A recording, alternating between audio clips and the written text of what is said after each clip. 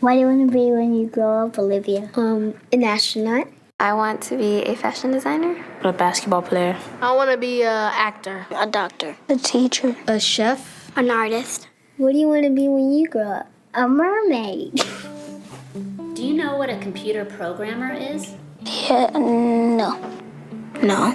No. I think it's something that has codes and is able to decode a mystery. I think that they... Wait, what? Computer programmer? No.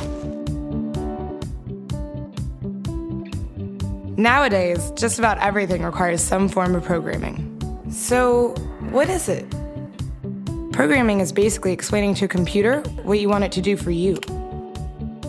When you're programming, you're teaching possibly the stupidest thing in the entire universe, a computer, how to do something. Programming is one of the only things in the world that you can do where you can sit down and just make something completely new from scratch, you know, whatever you want. It's really not unlike kind of playing an instrument or something, or playing a sport.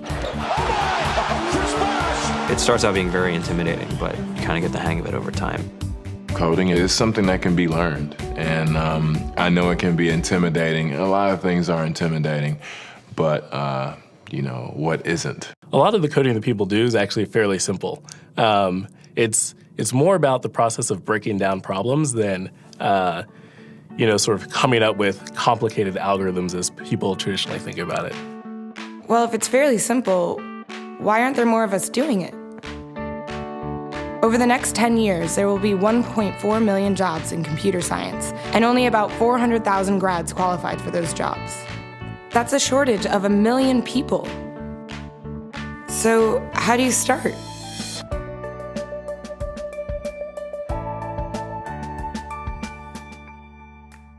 I was obsessed with maps when I was a kid, and cities specifically.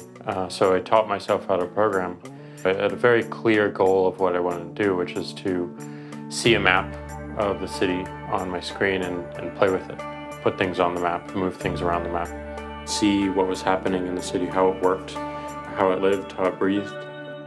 The best early thing was actually using software to decide when the classes in my school would meet, and that put me in a position to decide which girls were in my class. The first program I wrote asked things like, what's your favorite color? Or how old are you? I first learned how to make a green circle and a red square appear on the screen. The first time I actually had something come up and say, hello world, and I made a computer do that. It was just astonishing. When I finally learned a little bit of programming, that blank wall resolved into a bunch of doors.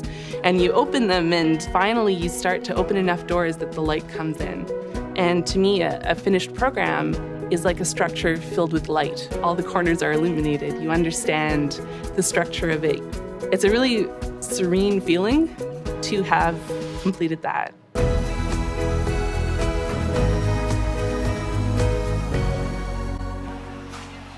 It took me some time to realize that creating things with your hands or creating code, creating programs, is just a different way to express creativity. I think right now there's a big emergence of the culture of making. People who make their own scarves and hats, people who write their own apps. Now it's just limited by your imagination and sort of what kinds of ideas what kind of understanding can you build into the computer so that it can do these things that were previously impossible.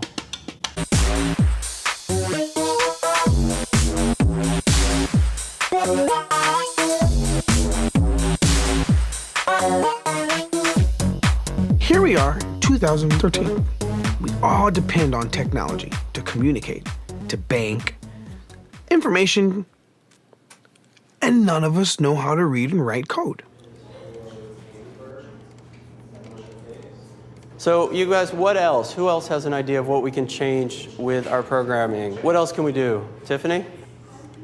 What I saw my students take away from using Scratch and programming in our classroom is that they were willing to push through problems. It really builds critical thinking, it builds problem solving, and it's something that they can then apply to math in the classroom or their reading skills.